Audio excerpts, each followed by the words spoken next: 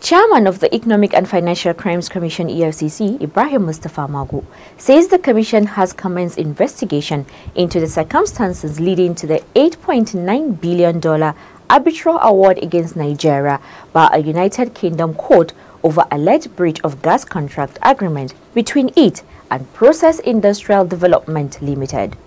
Magu, who described the process leading to the judgment as a daylight robbery, vowed that the commission will carry out forensic investigations on the transaction and bring anyone found wanting to justice. Martha Echi tells us more. The anti-corruption czar was speaking when he played host to a delegation from the Nigerian Diaspora Commission led by the chairman and chief executive, Honorable Abike Dabiri Erewa, who was at the commission to seek collaboration with the EFCC towards effective combating of cybercrimes being committed by Nigerians in the diaspora. Dabiri Erewa decried the rate at which Nigerians, particularly the youth, get involved in all manners of fraudulent activities in foreign countries, stressing that more efforts should be geared towards the combating of the crimes.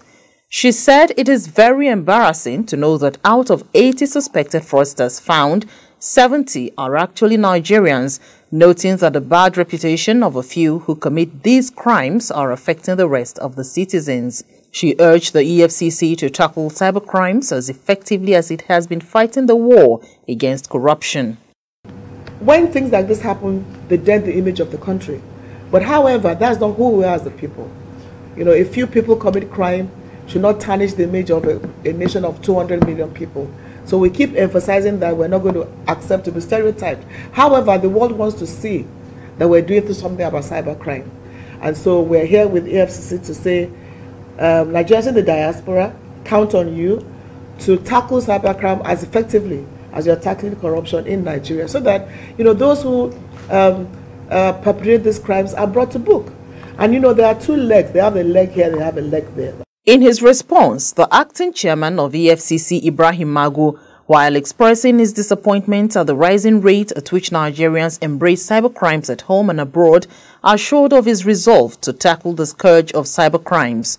While recalling the efforts of the EFCC in ridding Nigeria of cybercrimes, Magu revealed that the commission partnered the FBI to fight cybercrimes in an exercise that was tagged Operation Wire, where huge successes were recorded.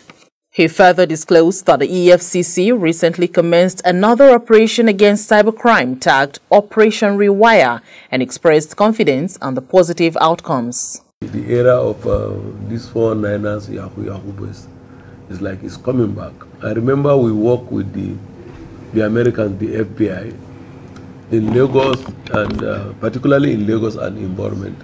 We carry out this operation Wire together. I think even the FBI, they mentioned that we are one of the agencies that actually participated in the operation. I think it was very successful.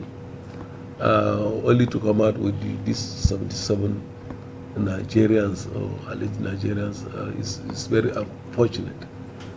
And meanwhile, it's not like we are not doing nothing here. We are working, we are re-energizing, we go all out and storm all their hideout. And we will also cooperate with our partners.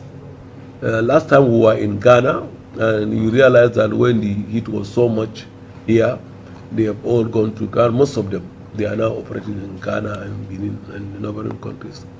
So we will cooperate with our neighbors also to check the menace of the Yahoo boys and the cyber crimes issue, because it's a borderless crime.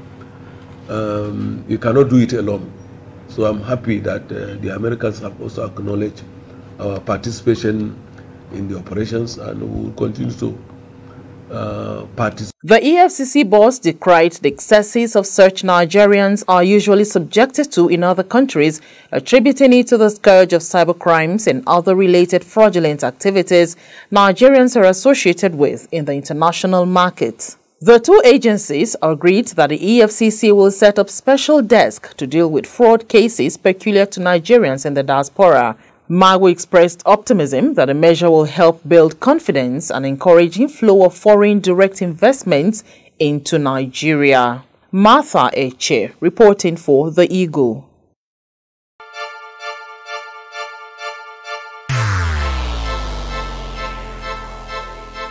Corruption is dishonesty and illegal behavior by people in positions of trust. A public office is a public trust. Do not abuse positions of trust for private gains. Stay away from corruption. Nigeria is a great nation, and it is our responsibility to make the country greater.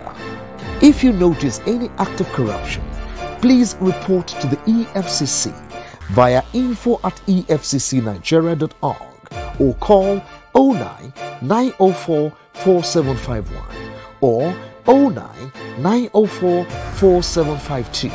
You can also call 09-904 4753. This message is from the Economic and Financial Crimes Commission.